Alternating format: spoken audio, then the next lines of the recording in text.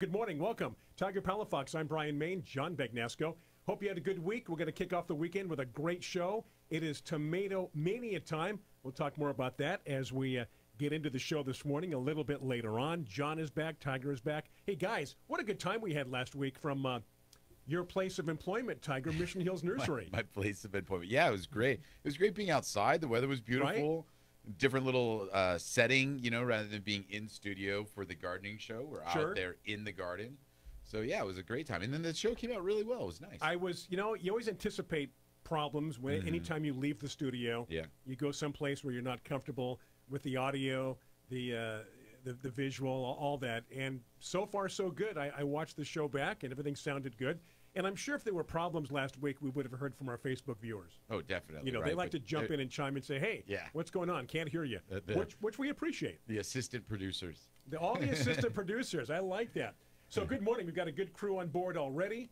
We've got our closed captioning going, which kicks off every week automatically on at least my screen.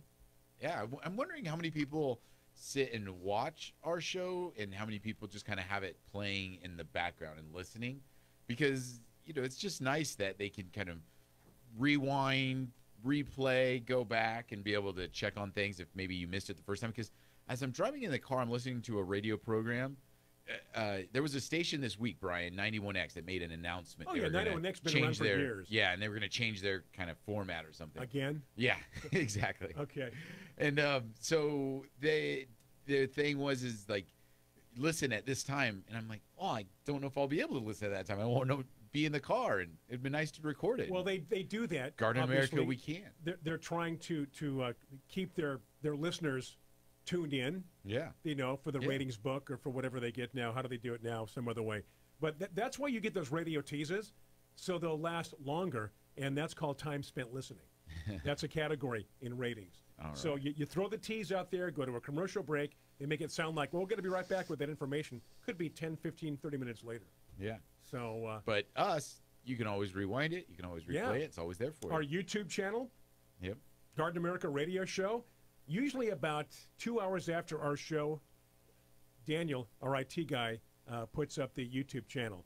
So today's show, in case you miss anything, you want to watch it back, go to our YouTube channel, Garden American Radio Show. And as Tiger mentioned, even on our Facebook page, everything is categorized and archived there as well. And John has such good information that sometimes you need to rewind it. John's been very quiet. Hello, John. Good morning. Well, I'm quiet because I was looking at our Facebook feed, and Elizabeth brought up a point that we had talked about before the show. And she says that you say tomato, but she says tomato. We're going to go back and forth with that today. And it's going to be a tomato kind of a show. Yeah. We are talking tomatoes, though. And I'll talk tomatoes. We can do that, tomato.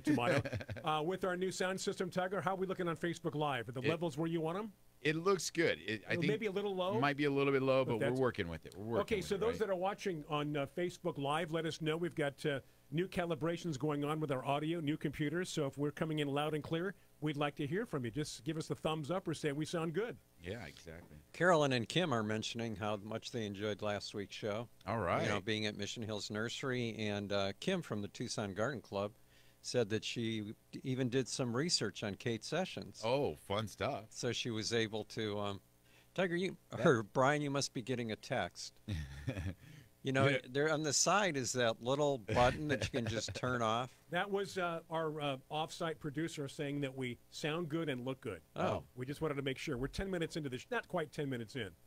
But anyway, so getting back to what you were saying, John, about the research on Kate Sessions. Well, and I was going to say that is a fun rabbit hole to go down because there's so many branches for Kate Sessions in San Diego. I mean, obviously her developments, Balboa Park, and who she was, and the Plant Explorer, and the nursery. But then, I mean, let's be real. At the time, we talk about this all the time about her. She was a woman in a man's world that was really, literally moving mountains for San Diego and planting things and all of this. And then, you hear about these big money players with San Diego at the time, the Marston family. Oh, yeah. There used to be Marston's department store downtown. Right, exactly. And I mean, that's, the families. And there's all these old money families. And she was right there with him. But I don't think, and again, maybe down the rabbit hole of her research, I don't think she was ever a big money person. Like, I don't think she ever had lots of money. You know, like these people that she was working with and Right. everything. She never married. Yeah. You know what's funny Well, about the reason I say that is because she only had her own income. Yeah. You know, I don't know if she had family money or I don't know. Do you know where Kate Sessions Park is in PB? Yes. Okay, so growing up in Pacific Beach as a kid, it was always, we're going to go to Kate Sessions Park. Kate Sessions this. I had no idea who Kate Who Sessions she was. The school was Kate Sessions? Yeah, it was a name. And it wasn't until years later when I went to one of John's seminars and learned about Kate Sessions. Yeah. That was a great seminar. You had to do that again. That was great. Beverly Nichols, Kate Sessions, all in one seminar by John. It's fantastic. I did give a presentation on the trees of Balboa Park to the Friends of Balboa Park, and it was the largest group I ever spoke to. There were 500 people there. Ooh, intimidating. Yeah. Well, I've spoken to 75,000 people many times broadcasting football games. I was going to say. Actually live, not even on the radio, but live, Yeah. which is a little more treacherous because if you make a mistake on the radio, nobody's watching. They don't know that you've said something wrong. But do that in front of 75,000 people, and it's like, okay, how do I handle this? Yeah, but all you had was the mic. You didn't have to do a PowerPoint. No, you had to be all organized. Yeah. Okay, so that said, we got that business out You of had the to way. be spontaneous, though. What's that? You had to be spontaneous. Yes. But I have good spotters. If you have good spotters, you have to rely on your spotters. We're getting off track here. We can do sports another time. We've had several people comment on Facebook about how good we sound. Yes, that the sound is clearer. Yeah. Oh, so happy to hear that. You know what? Maybe it's because the levels are down a little bit on your end. Maybe. But that's the behind the scenes. We've talked about tomatoes a few times this morning because why? We're having some discussion? We're having Scott Daigre from Tomatomania join us from Rogers Garden, where one of their first events is going to be taking place this weekend. Yeah. So, how about the Tomatomania. weather this week? Ooh. we we have to always be tell careful. people, just because you see tomatoes and peppers in the store, it's not time to plant them.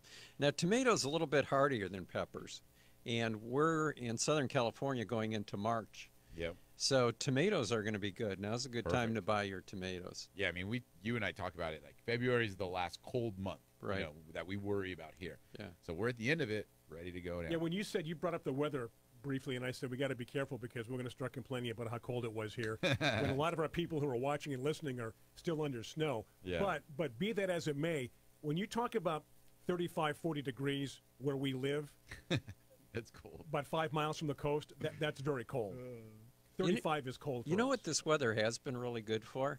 The heat and then the cold and then hot again and then cold again. It's been great for germinating rose seeds. The hot and cold? Yeah, They because like to be keeping it guessing. they're supposed to get a cold treatment before they're planted, usually like 6 to 8 weeks. And this year I put up 1,000 rose seeds. Wow. And I just planted them straight in pots outdoors, so I didn't put them in the refrigerator. And I usually get between 5 and 10% germination, and sometimes worse than that. But so far I've got close to 50 plants that have come up Out of 1,000? out of 1,000, so that's 5% already. Yeah, without the efforts that you say you did Right, before. right. So that's So, really good. You're I'm onto hoping something. that by the time we do the remote from my house, which I think we're planning like late April, mid Correct. to late April, Right. Yep. that I'll have some rose seedlings blooming. Ooh. And if they bloom earlier than that, I'll bring them here in Some studio. exclusive releases. Yeah, so now that our remote last week went off without a hitch, knock on wood, we're going to be doing more, hopefully. What John mentioned his estate, and then maybe some of the various areas around San Diego County as well, Balboa Park. Yeah. Have to have that good Ethernet connection. Yeah. Hey, speaking of that, John's got the quote of the week. Oh, And then we're going to take like- our first break and like this quote. come back with Scott Daigre. Going to be talking about tomatoes. Daigre, right? Dig. Scott Daigre. Right. Okay. And the quote of the week, Brian's from Anthony Bourdain, Tony. as you like to call him, Tony. He says, I'm definitely looking forward to the day when I stop working, if I ever stop working. I like the idea of keeling over in my tomato vines in Sardinia or northern Italy. A little Godfather reference. Yeah, a little bit. I think so. Hey, we've got a good evening on our Facebook page. Somebody obviously in a time zone where it's evening time. So wherever you're listening, however That's so you're listening, fun, isn't it? we appreciate that. Facebook Live and our friends on Biz Talk Radio. This is last week's show. So thank you for joining us. We're going to take our first break. We're going to be talking about tomatoes today with Scott. So questions, comments right there on our Facebook page. I'm Brian Main. John Bagnesco, Tiger Palafox, going to take a break. Back after these messages on Biz Talk Radio.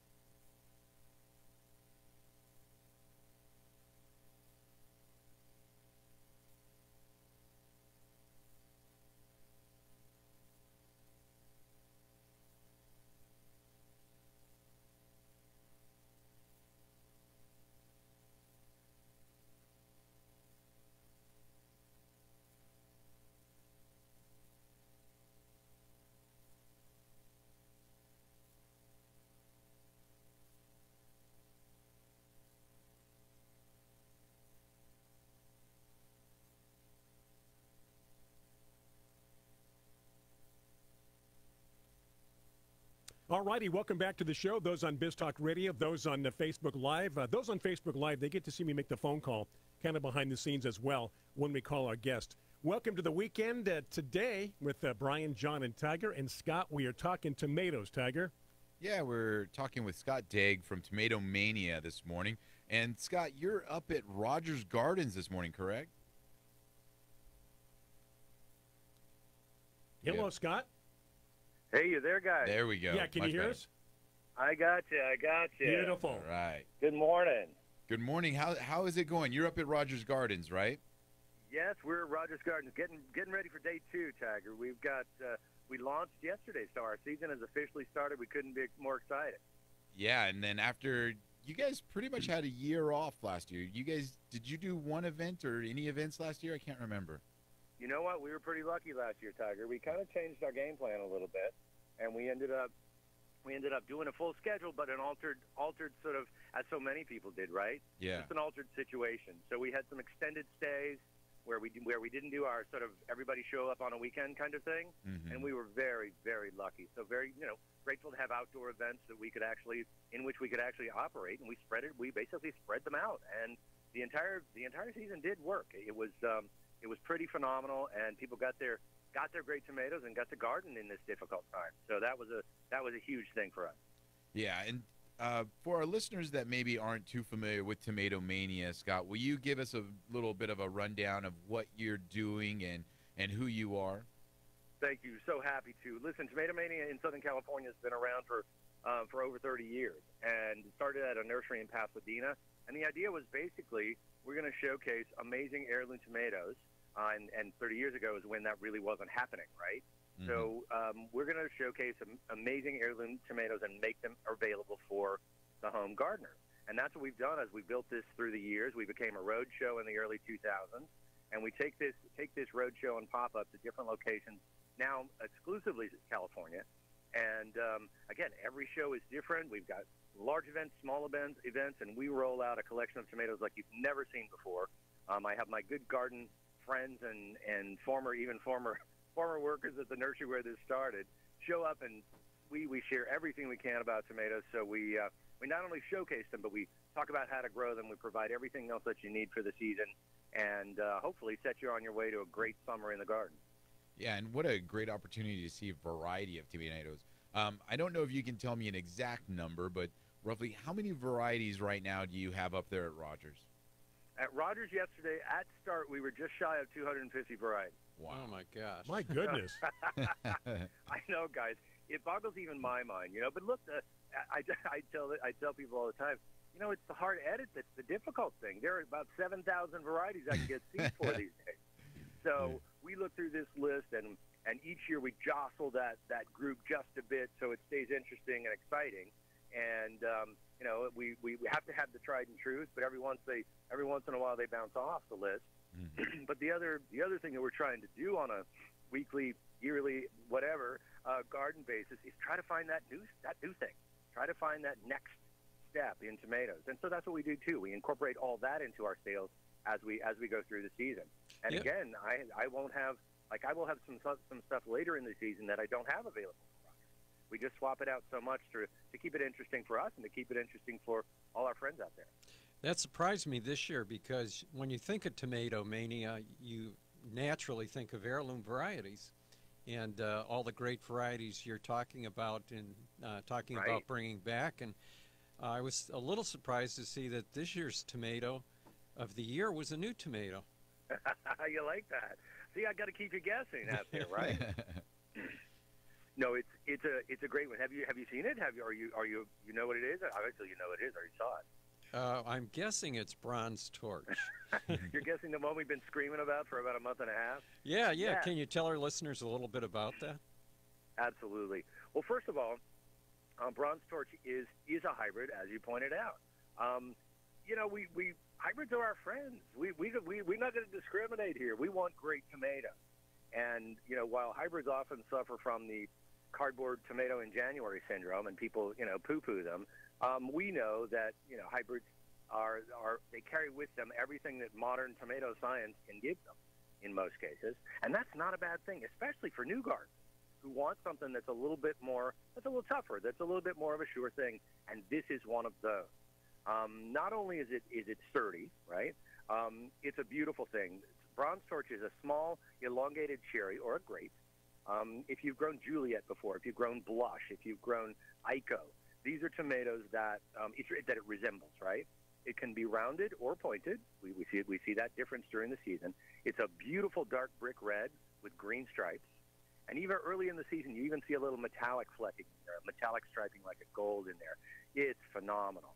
The plant produces early, which is huge in my book. That means it will obviously be among the first to produce in the front of the season.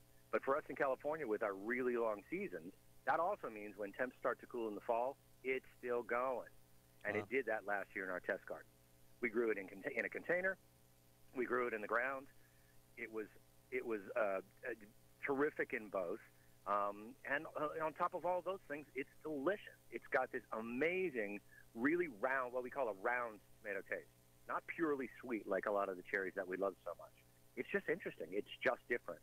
And guys, it's kind of hard when we pick a beefsteak as our potential tomato of the year.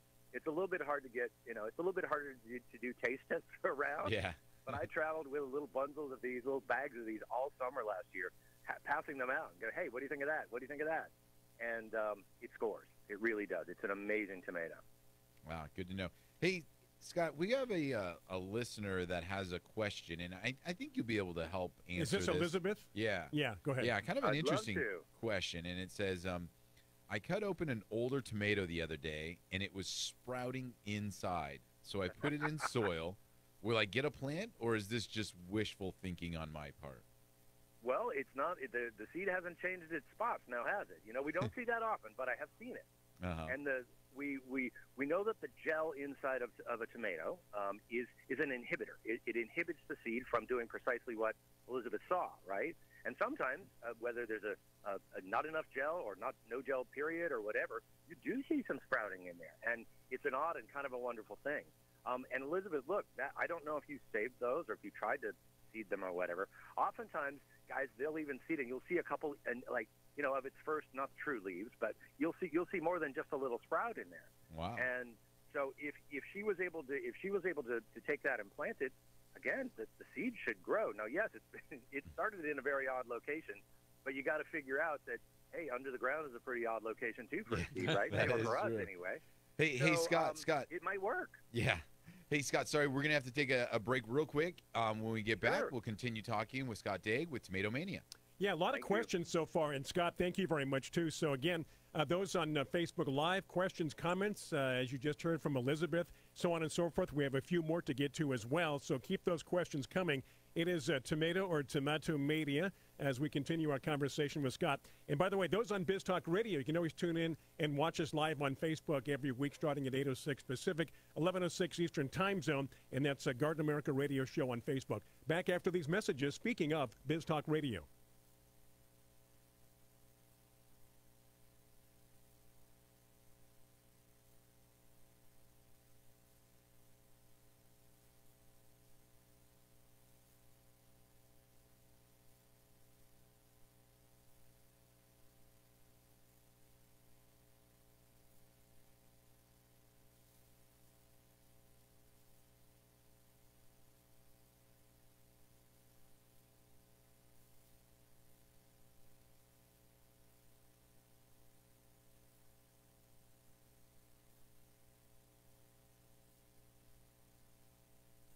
It is Garden America, but you knew that. You know that. Your boys are with you. The fellas, the guys are back in town. Thank you for tuning in after our remote last week from Mission Hills Nursery. Good to be back in the studio. And again, as we discussed, we've got more live remotes on the way. Today, though, for the next hour or so, we are talking about tomatoes, Tomatomania. Anything on your mind concerning tomatoes or whatnot in the garden, let us know. Scott is our guest, Tiger. Yeah, so before the break, Scott was answering Elizabeth's question about an older tomato sprouting inside of another tomato. And, you know, as you mentioned, Scott, that is pretty interesting. But also, I mean, I have tomato seeds that sprout up in the darndest places, whether they're the cracks of my sidewalk or... How about behind your ear? We've all seen that. Isn't that great? That tells you how tough those guys are. Exactly. So, like you said, you know, the ground is a pretty weird place for tomatoes to start. So it makes perfect sense that it would just try to start within the tomato itself. It has everything it needs right there. Hey, we have a couple questions from Idaho for Scott. Yeah. Hello, Idaho. Rick is asking if the tomatoes from Brad Gates, and I think that because of the shape of it and the flavor, that might be a good conclusion to come to, but it's actually from A.P. Whaley Company. So you could look up Google A.P. Whaley, and Whaley is W-H-A-L-E-Y. His parents were the founders of Seed Savers Exchange. Yeah, I know the name. We've talked about it before, John. Yeah, and that's exactly right. And he's also asking if you have a growing grounds where you trial your new varieties. You mentioned that you took some of these around last year, so yeah, I guess he's curious. Well, of course we have growing grounds, and that's why we got this great, why we're so excited about this guy, because we grew it in three. I have three areas that I grow in during the summers. One's in Ojai where I live, so we have a small test garden there. Then I have a flower farmer and a good friend of Tomatomania, Mark D'Onofrio's starter farm in Santa Ynez, California. He's got a flower farm out there, but he reserves space in his fields for our tomatoes. And then I have a good friend on an avocado and lemon ranch in Camarillo who does the same. So I have three areas. We grow 200 to 300 plants per, upwards of 75 varieties. I don't grow long rows of anything because I want to try everything, right? And so I do two of this, one of those, three of those, and we sort of walk through that during the summer and have a ball. And the fun thing is we get to pick a winner, but they're all mostly it's hard because there's a lot of good stuff we find each summer. So that's our process. It's hardly scientific, but we get out there and we just find out what we love, and that's I guess what Tomatomania is about anyway. We love it. It's fun. We do this because this is a great thing to do, and our test gardens are the same. And I will say, for anybody that might be thinking about going to one of Scott's events for Tomatomania, it definitely comes across as this is his passion. The people that he surrounds himself with that are helping sell the tomatoes, give people insight on what the tomatoes are, find a tomato for them. They all are enjoying it. They're all having a good time out there. And so it's a great chance to go to a nursery, or, you host these at different locations that, if you're looking for great information and some really neat varieties that are going to match with what you're looking for, definitely want to attend in person. And then we have another question, Scott, that you might be able to answer this one. Sure, let's try. Is that the one from India? Yes. I think so. Oh, my goodness. Look at that. Yeah. Oh, yeah. We are worldwide, Scott. Guys, I'm impressed. Is there any species like pumpkin tomato It's shaped like pumpkins, but the size of normal tomatoes. Oh, absolutely. Yeah. Absolutely. You know these in the tomato world, we call those lobes, and that's what you see in a pumpkin. That pumpkin shape is very often tied to some of the oldest and most revered of the heirloom tomatoes.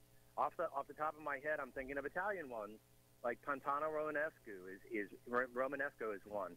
The Castelluto Genovese is another. These are flattened lobes, so for all intents and purposes, they look like a pumpkin and very irregular, normally red.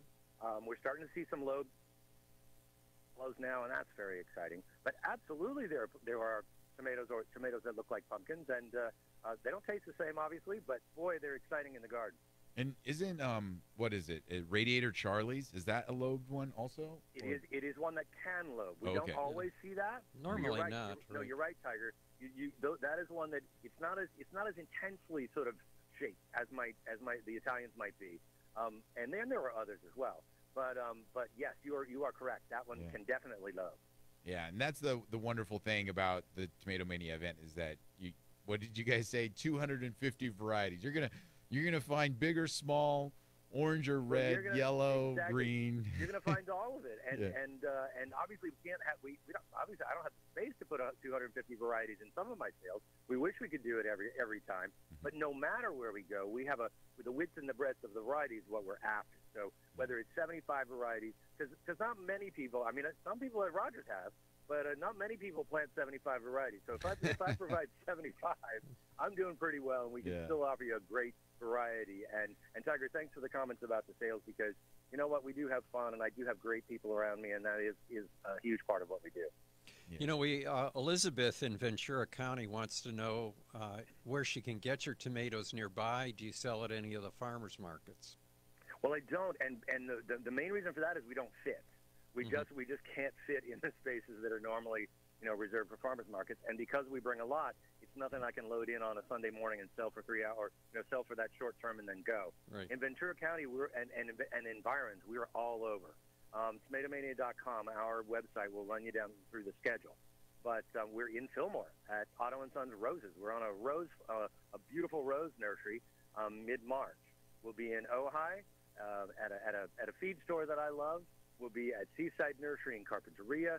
We'll be at Underwood Family Farms, this amazing farm stand, and it's a garden and farm attraction in Moore Park, and we'll also be at their farm market in Summit.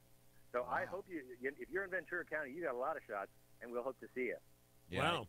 And I will say, also for the people that are listening, trying to get to one of Scott's events, you do stagger, and just like everything when it comes to growing, you're going to have some tomatoes sometimes, and you might not have other ones, but you always have different ones to be able to change it up. And you're always trying to work on the cycle to be consistent. But if you miss it at Carpinteria, you can maybe get it at Moore Park or something like that. There you go. And a lot of these places, Tiger, will also do. Again, COVID has taught us that we can and like to be in a spot for a longer time so that we can actually be there for people. And so we will have some extended sales.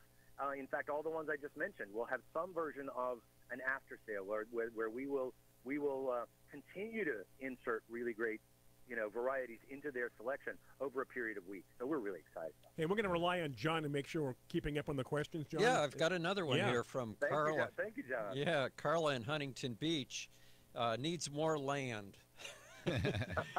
We all do. Yeah, so she wants to know if you can give her an idea on some good determinate varieties or shorter growing varieties that could easily be grown in pots that aren't going to take up too much room. She's along the coast, so. Right. Oh, and she's along the coast. So yeah, so those are two things we kind of need to talk to you, right, Tiger? Like you guys down in San Diego.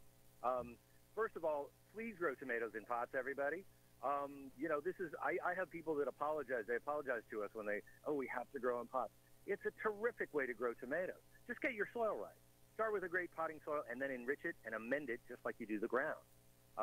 It's a terrific way to do things. In terms of determinants that will work in a pot, again, we talk a lot about heirlooms. Most of those show an indeterminate or in the indeterminate class and are can get pretty big. A lot of the determinants will be Roma styles because that's what they're determinants. Everybody is designed to produce a little more at once, like if you're going to make a sauce. So that makes sense for Romas, right? So there are determinants that are that are shorter, that a lot of the new ones, even Celebrity, I think, and forgive me, I'd have to go check, guys. But there are some modern hybrids that are determinate, so they'll be a little bit smaller and a little bit more manageable. But what I'm getting to here is there's a whole new class that container growers need to be aware of, and these are the dwarf heirlooms. Very big deal for us now, and we got a lot of people who are really happy with them. They are sturdy little indeterminates that seldom get over 3 feet tall. Wow! So they are perfect in Huntington Beach in a container if the container is large enough, and will be great. They're sturdy, they're fruitful. Because they're heirlooms, we're now able to offer all the stripes and lobes and sizes and colors in a more compact plant. There are a group of hybridizers from all over the world that have been sharing genetics for the last 15 years, and they've created hundreds of these varieties. So please look for those. We will showcase only the beginning of this at our events this year, but we'll get into that more as we go along. And for the beach, just while we're on it, guys, too, the things that we talk about at our events, and we're doing. Hey, Scott, sorry I cut you off. We'll have to take another break, but when we get back, we'll continue talking with Scott Daigre with Tomatomania. Yeah, Scott, hold that train of thought there as we continue. And John is keeping track of all the questions which keep on coming in. Keep those questions coming. Got a good pace to the show talking tomatoes this morning with Scott Daigre. And again, going to take a break. Those on Biz Talk Radio and Facebook Live. Stay with us as more tomato talk next on Garden America.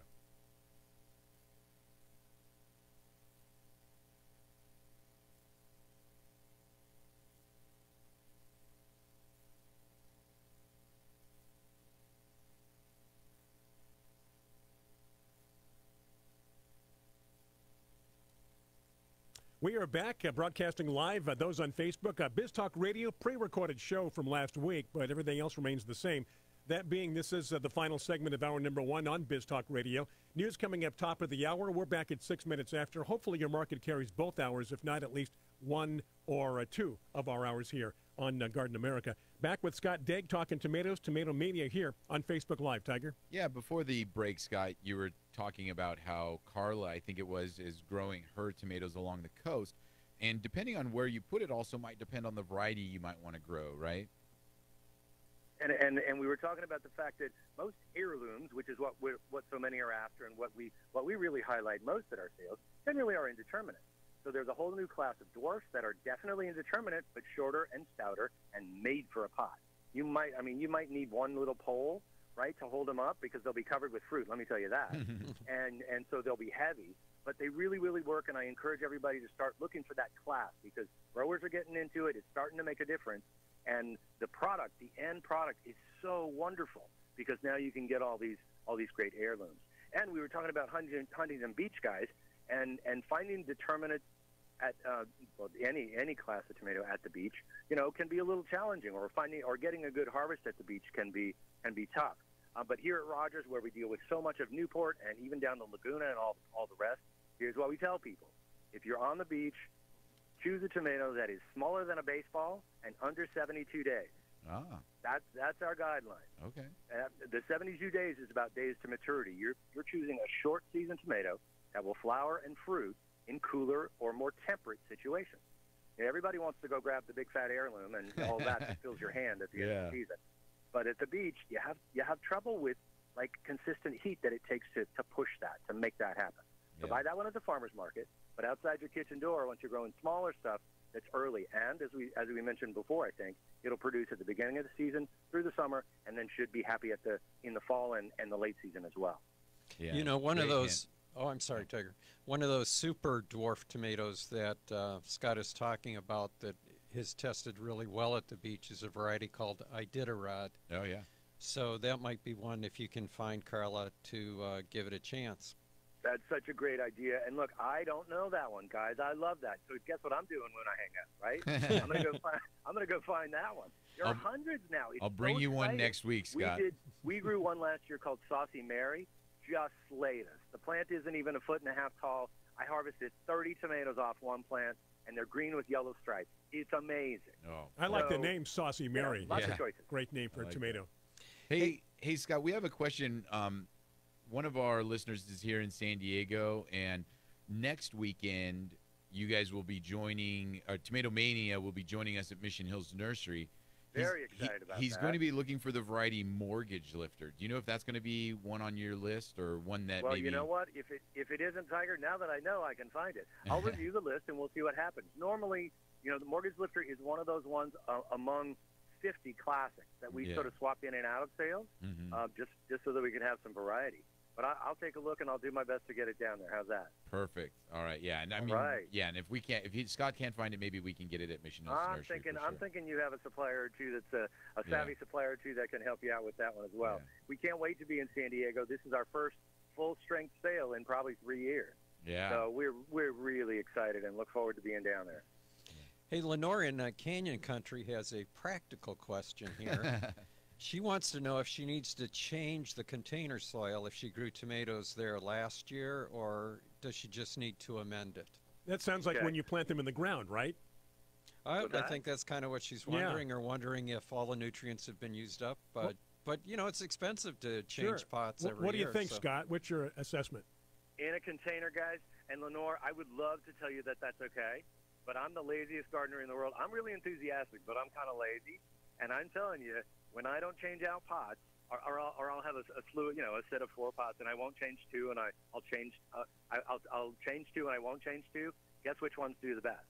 It is imperative to, as you point out, I think, John, you got to return some nutrient value there. Right. You really do. It's gone, and especially if you had disease problems in the previous year, right? And you don't want any of that hanging out. It is an investment.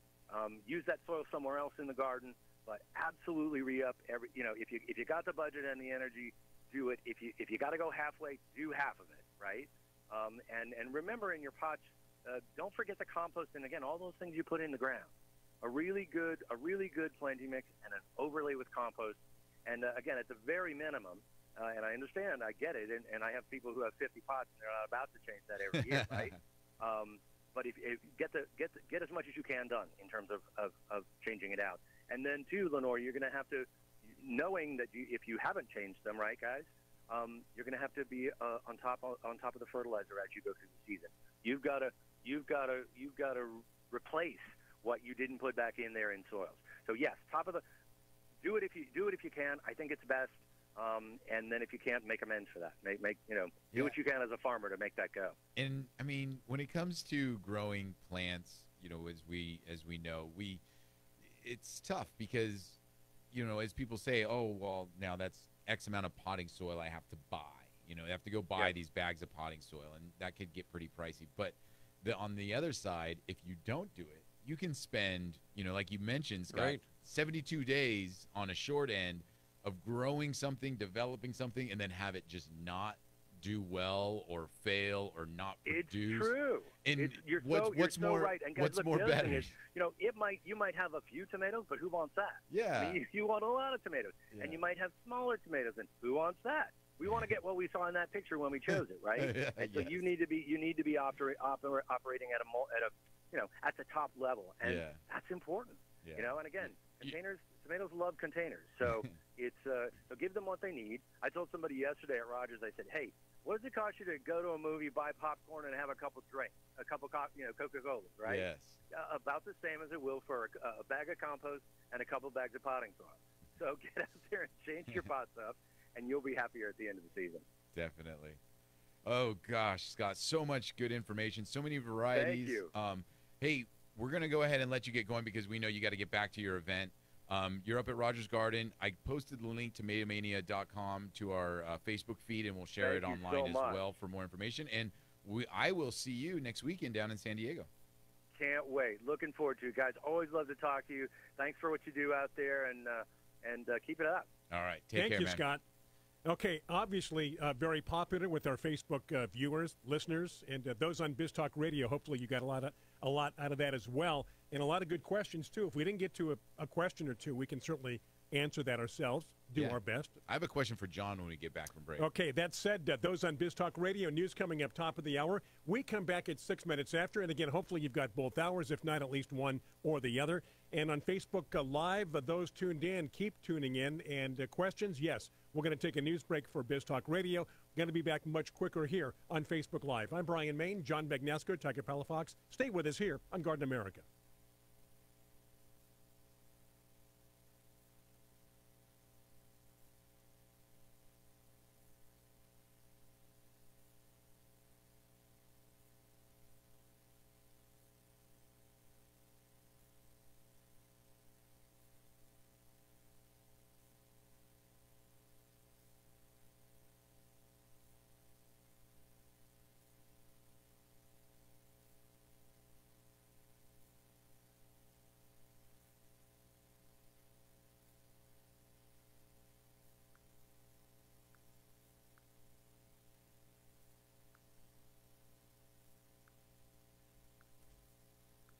All righty, those on Biz Talk Radio, 6 minutes after the hour, we say good afternoon to you, pre-recorded show.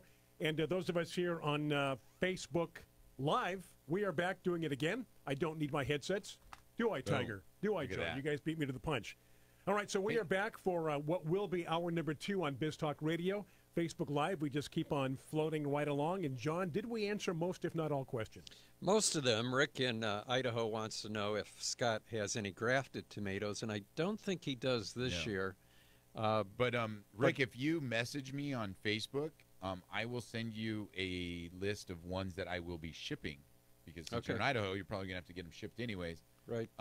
And I'll let you know. I think I have Thornbarrens terracotta, Big Beef. What was the other ones that were grafted? The standard that was part of that little package. Do you remember? You did like 3 tomatoes. One was Big Beef, maybe Saucy Lady was a grafted one. Do you remember?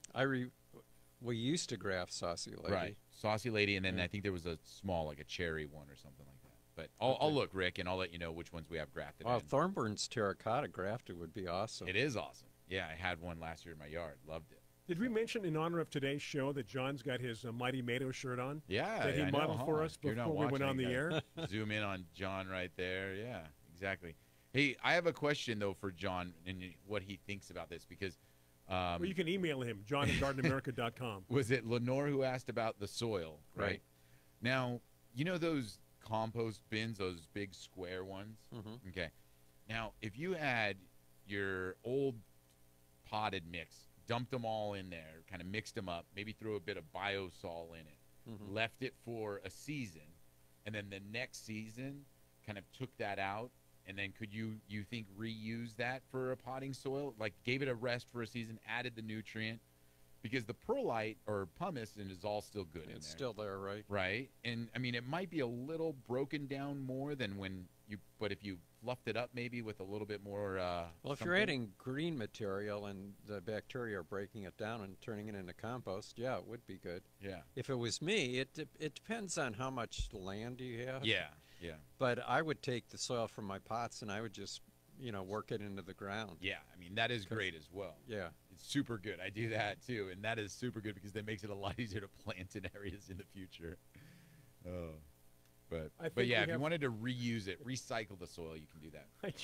I'm sorry, but I love Rick. Hey, we're the Garden America T-shirts.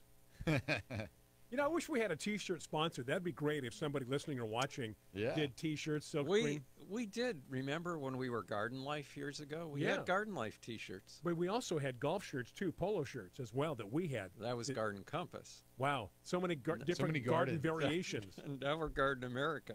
Yeah, and we should have like the big screaming eagle coming in, with a hoe, in his talons, instead of arrows. Yeah, and descending on a garden. And red, white, and blue. And instead of olive branches, like roses, carrying roses. Exactly. Yeah. Yeah, somebody get on that. I'm sure somebody listening or watching wants that's to an design artist a T-shirt that can sketch something for Daniel's us. already got it done right now. He's listening, and then all right, like, Daniel, got it. That's you, Daniel, our IT guy. Yeah. All right, so that said, I think we are caught up on. Do you have a logo? Elizabeth wants to know. Yes, we do have a logo. Yes, it's right there on the page. Yeah, it's our little if flower. If you're looking, it says on the right-hand side of your questions. Yeah. What kind of flower is that? Do you even know, or is it's it just a stylized drawing, a symbolized flower? But we are a growing experience, right, guys? We are. We are. So yeah, the logo's right there, top right-hand side of your page. And you, in the past, would end every show with "Get Growing." America, which came from you, which I forget, which maybe we should get back to that. Also, if you want to see another look at our logo, on the left-hand side of our page here on the screen, bottom left, where it says Ask Your Garden Questions. Right. In the chat and get answers live. We're not going to record our answers. No. We're going to give you those answers live. Right now. Exactly. Look at Daniel. I heard that. Way to go, Daniel. Thank you, buddy. I wanted to mention that I usually put 3 pictures in our newsletter every year from what you've sent us in your garden. Yes. And when you do send those pictures to john@gardenamerica.com, please put in where you are from. Right. Even if I've known you for Yeah. 10, 20 years. Let us know where you're from. I'm at the age where, I'm not sure where I live anymore. So just put, Carla from Huntington Beach. I was thinking the same thing as an example. Lenore from Canyon Country. Right. Yeah. Carolyn from Newport Beach or Costa Mesa. Or Whatever. Veronica from Spring Valley. Veronica's from Spring Valley. There you go. Yeah, perfect. T-shirt sounds interesting. See, you know what? We could get a little thing going here, pick up a few bucks here and there, There we sell go. some T-shirt. Daniel, let's have a meeting, or maybe you just take care of it. just do it. You know what we want, Daniel. Yeah. Rick's asked the question, or is making the statement, that tomatoes are heavy feeders, right? Yes. Right. Yeah. Yeah. Yeah. Heavy feeders, and we're talking about pots, so watering is got to be on top of it too. Oh, speaking of which, I wanted to mention I have a friend who is a farmer in the Central Valley, and he had a post this week. We were talking about tomatoes and the heavy feeders, and made me think of this. Was he grows almonds, and as we all know, we've had some wonky weather, and we're talking hundreds and hundreds of acres of almonds, and he wanted to bring attention to farmers and what they go through on an annual basis. And he had a picture of a good viable almond flower with a almond nut starting in it, and then he had right next to it another flower of a almond that had died because of the frost. Oh. So all on one tree, you have these flowers with successful germination, or what would that be called? Nut creation, and then ones Nut creation. Nut creation. Not successful, and there was nothing they did wrong. It was pure weather. And to the tomatoes, talking about feeding and watering and things, I know one thing that happens is when they get up to a size, people begin to forget the feeding. They feed them in the beginning and they get going, but then they start to turn yellow and they're watering more and they can't figure out what's wrong, and because they forgot the additional feeding that they need. So it's interesting. Even though we have year-round weather here to garden, during this time of the year, for the most part in my patio and whatnot, you keep an eye on things, but not as much attention as you would in the dead of summer, the heat. And with all this tomato talk now and stuff, and the weather getting to look pretty good, I'm thinking, to get out there, maybe sweep up a little bit and check to see what may need some feeding, what may need some fertilizer. Because heck, guys, it's going to be March next week, right? Yeah, it sneaks up on you. it does. So so get back out there and start paying more attention. Like you said, you tend to forget about it. Yeah. After a while. And the people on the East Coast, you still have 2 months of preparation, so they get the lead time because they hear about us talking about it all the time. And you know what? And they're ready for it. We're surprised. And we're the shocked. calendar for them means so much more. They're looking at that date, be it April, be it May. Yeah. And we go outside and kind of sunny today. Maybe I should start doing something. Yeah.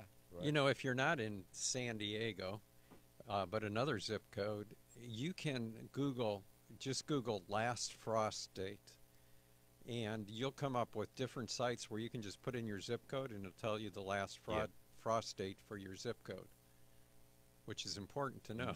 Yeah, and that's based off of hundreds of years of almanac and records. It's a good measurement. I was going to say, sure. how much would the Farmer's Almanac help in that situation? I would say not at all. Not at all. You're not a big Farmer's Almanac. You're not a big Benjamin he's not a Franklin big guy, are you? Almanac guy. No, never been excited about the Farmer's Almanac. How come they get credit the for moon it? cycle and Yeah. Though You my know, the whole high tide, grandmother low tide thing? always Yeah. used to plant by the moon. You did? Always. your grandmother did? Is that what you're Always. By Yeah. by the light of the silvery moon? No, it had to do with the phases of the moon, Yeah. different things like Quarter that. moon, half moon. There's a lot of gardeners that still focus They may on be that. right too. I don't I think there's honestly have something to never that. looked into it. Yeah. That whole tide thing, full moon, tides coming up, tides going out. Yeah. A lot of people rely on that too, John. The tide, they rely on You've tide. been more of an Ivory Snow guy rather Yeah. than Tide, For though, the most part. right? I see a break coming up here, not right now, but maybe Well, a few Lila in moments. Poway wants to know how often she should feed her tomatoes. Uh, Depends what kind of food you're Yeah. using. For Yeah. one, if they're in containers and you're using Osmocote, once or twice a season is going to be fine. If they're in the ground and you're using organic foods, you don't need to fertilize as often, but I would say every 6 weeks. yeah, once a month, every 6 weeks. And if you're using water-soluble foods, even if you're using a water-soluble organic like fish emulsion seaweed or or kelp. liquid kelp, that it needs to be every 2 weeks. John brought us right up to the break. Boy, his timing is impeccable. He's been doing this a while. Yeah, he has. We're going to take a break here on Biz Talk Radio, Facebook Live. Facebook Live, keep those questions coming, be it tomato questions or whatever here on Garden America.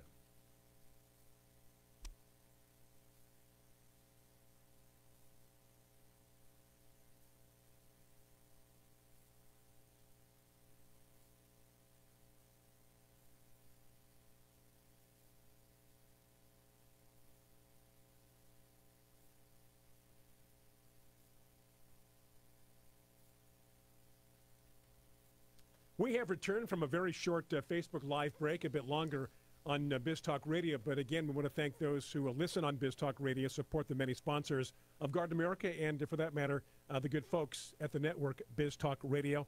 And a thanks to Stephanie, who is our new contact at the network, who makes sure that we get on the air each and every week.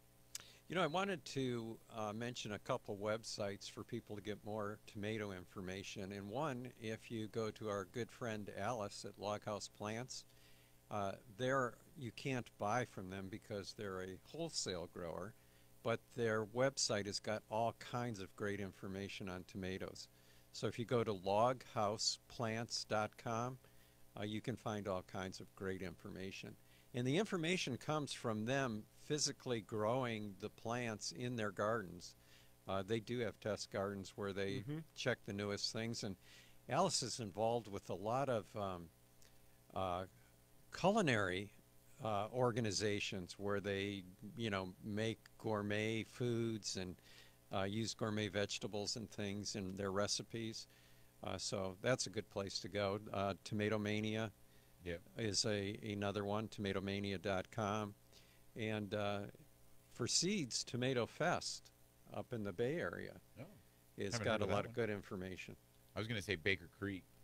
Baker Creek also, their tomato selection and the information they put for each plant. And that's a way to buy seeds. Right. Also has, they grow their own stuff, so they have real life information about how their plants did on their farm. And their Petaluma, is that where their farm is, or just their? They have a seed shop in Petaluma. Okay, but there's also we mentioned A.P. Whaley. Yep.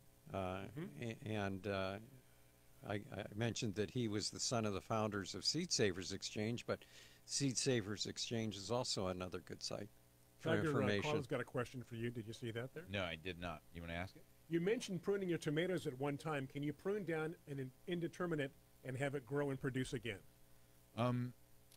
So can you prune it down again? So this is does it sound like it's a second year indeterminate? It sounds like have it grow and produce again. Yes, I'm guessing.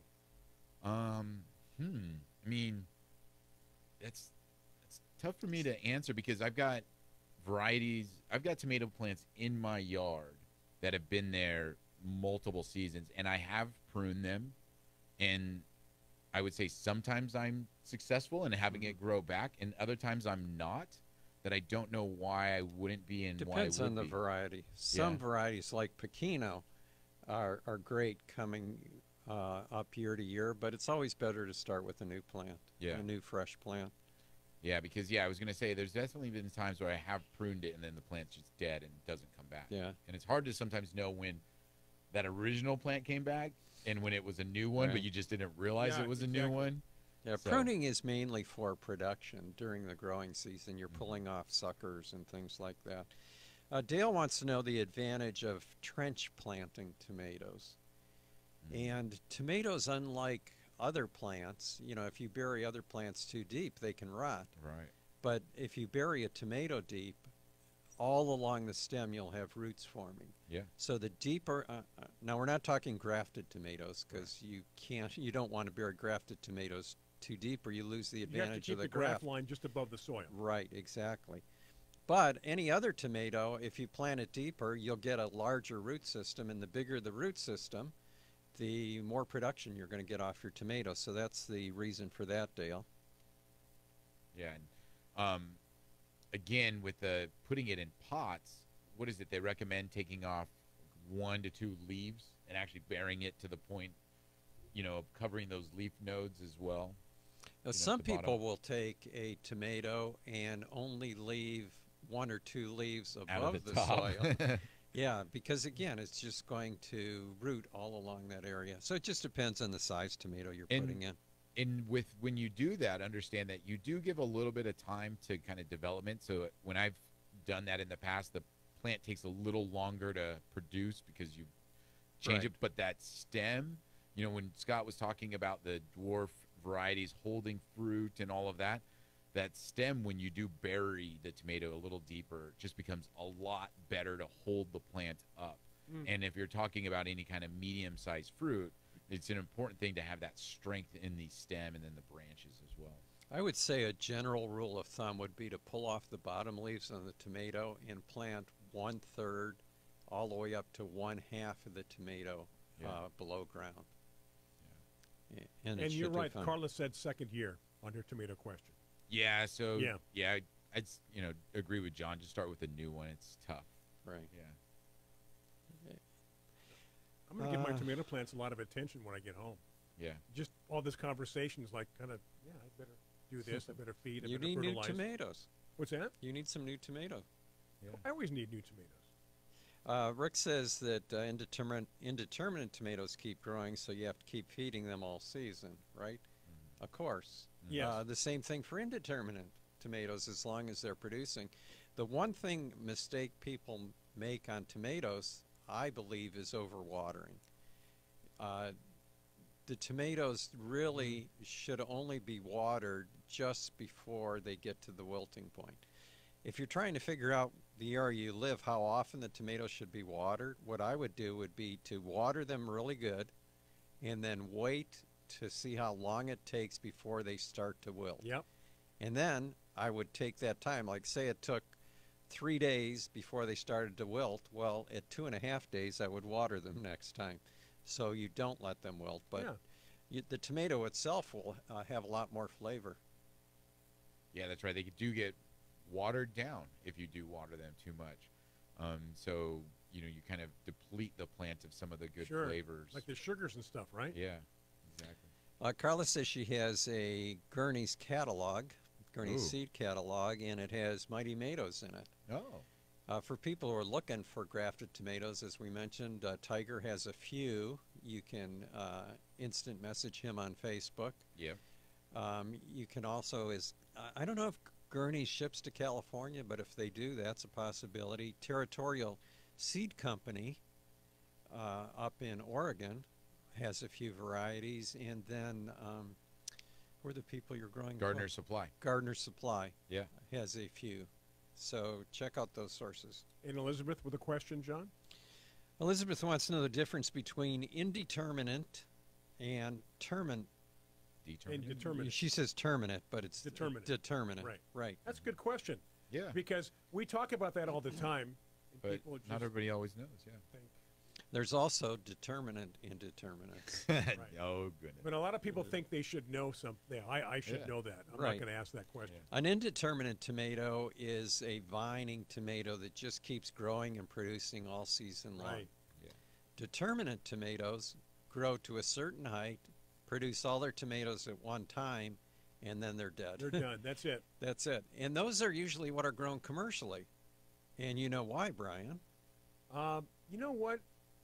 For a few theories come to mind. For harvesting. But you know, that you're would going to be- send in yeah. a crew to pick the tomatoes. When you you can't pick send them. you can't send them in every day, Yeah. right? Right. So you want the crop to be ripe all at once. They go in, harvest it, and then go on to something It's else. a lot And they've been easier. doing it for so long that they can plan it where they Right. say, hey, in 4 weeks, we need this many people to pick Right. all these Right, because we tomatoes. have a timeline. We know Yeah. at this point in time we're going to need to do that. Yeah. Now, determinate indeterminate tomatoes, or indeterminate determinants, however you want to say it, are the dwarf type tomatoes, like the super dwarf class. I got to interrupt you because we're a little late. Well, what about after the break? It's my fault. We're running late. After the right. break, stay with John with a lot more information here on Garden America.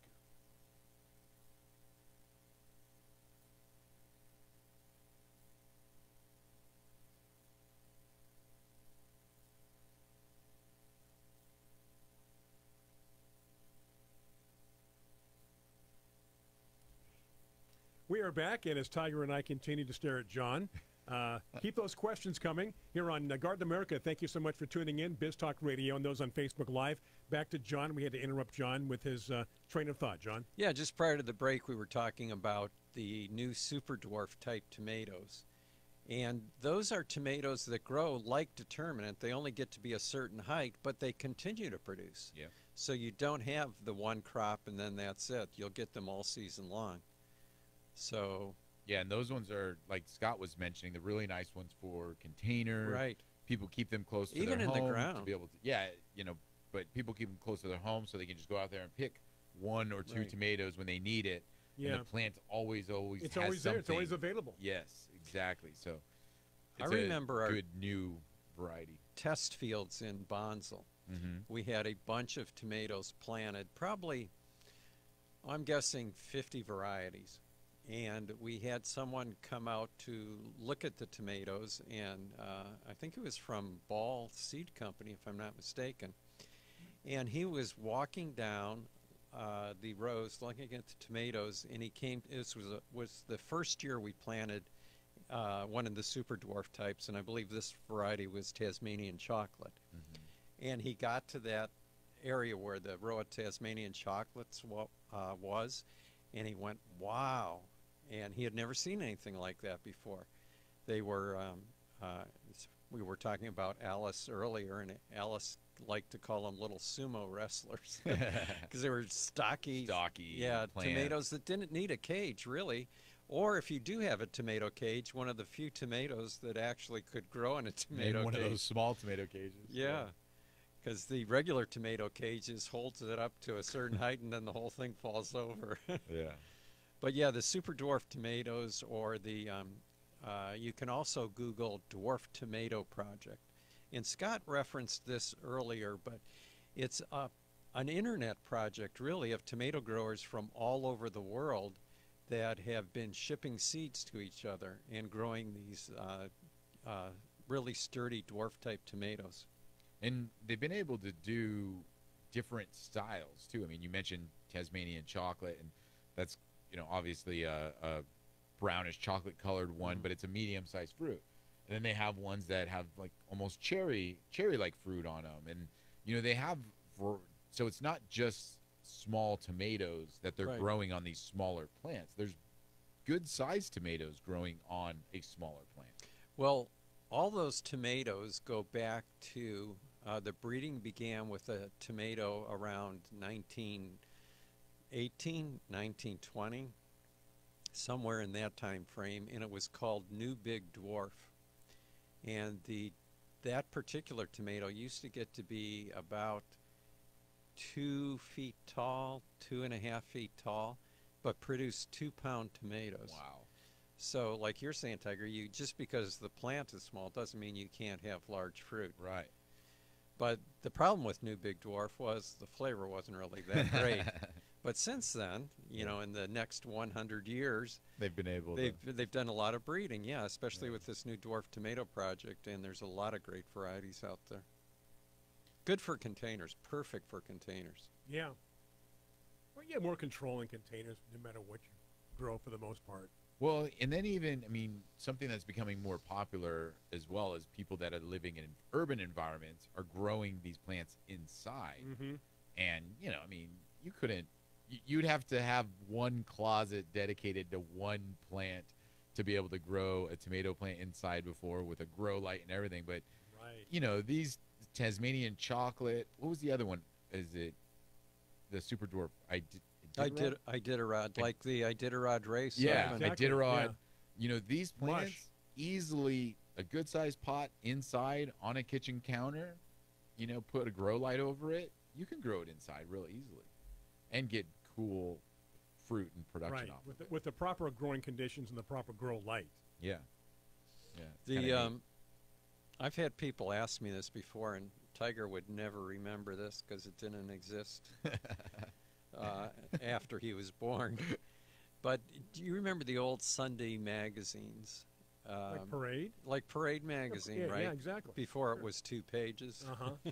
And before the internet. Right. Parade magazine in the spring would always have on the back page, the tree tomato. Do you remember Yeah, that? that is familiar. Yeah, yeah.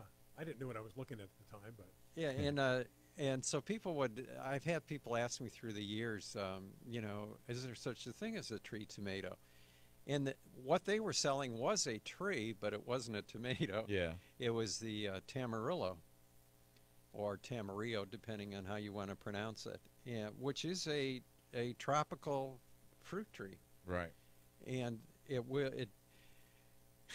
I remember back in Michigan, people would always buy those because they wanted to have a tree tomato. And Right. then Nurseryman's Exchange, I think, might be the people who actually started that up in the Bay Area.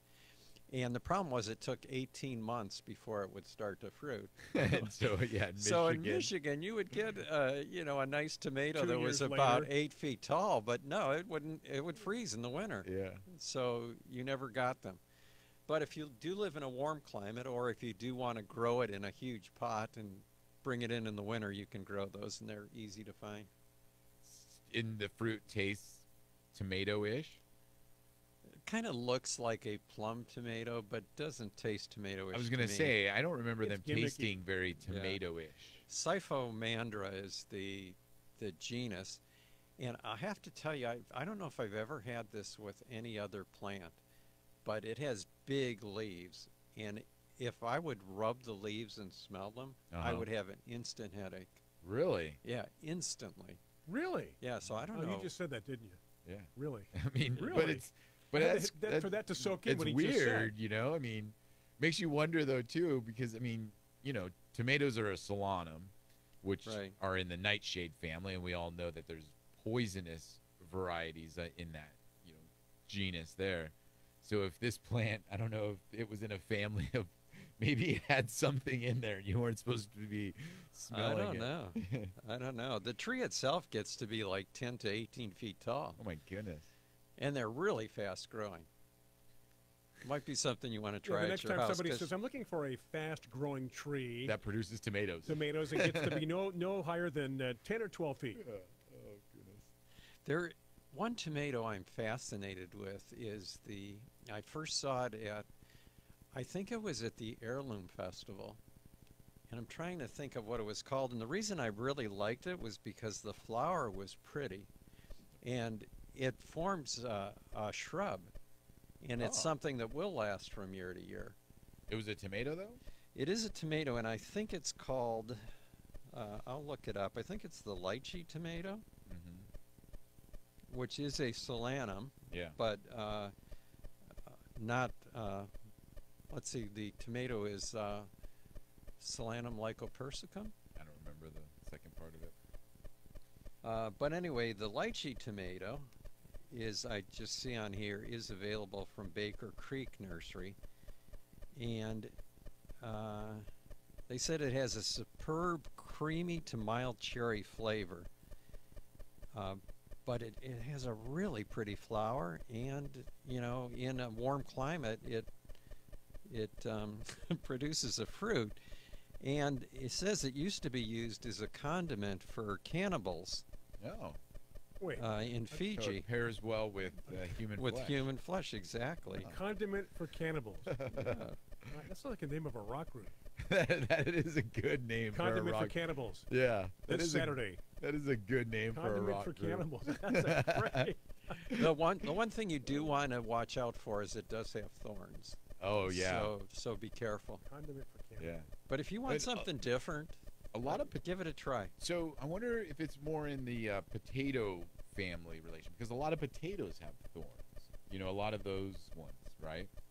Well, it is a solanum. That's what I'm saying. Yeah. Like that variety of solanum, they Right. have thorns. That's kind of a normal thing Right. in that group. So I wonder if it's more related to that side of it than the tomato plant, like you mentioned. What was the second part you mentioned? Whatever, the big long Latin word. Lycopersicum. Yeah, exactly. Lycopersicum.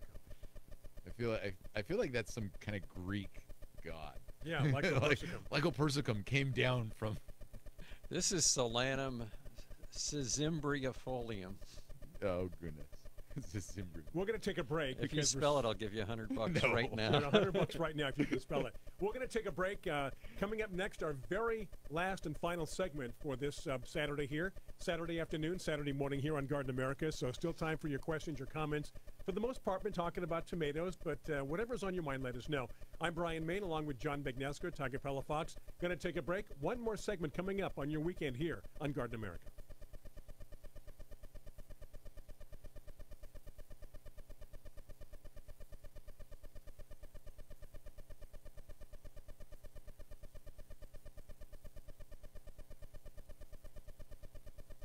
All right, those on BizTalk Radio, we are back. Facebook Live, we are back. This is our final segment. And again, we appreciate you tuning in, watching and listening every weekend. Thank you so much for supporting Garden America. And again, anybody out there with a T-shirt idea, Daniel, let us know because I think that's what people want. Anyway, final segment, guys. Next week, we'll be talking with Justin West, and we're going to be talking about our food supply chains, but specifically avocados, and those have been in the news lately. But we'll be talking about, how to grow your own avocados, secure your own supply of avocados. What, the price of avocados in the news? And, definitely is one of those plants that growing your own will save you money. There's not a lot out there that... Especially at the price they are now. That's what I'm saying. It will. A matter of fact, if you have an avocado tree, you could probably make money. Right? Watch out for, don't trip over that shallow root system. Yeah. It depends, though. My son does tree trimming, right? Uh-huh. And he just, someone just asked him for a bid for removing 400 avocado trees.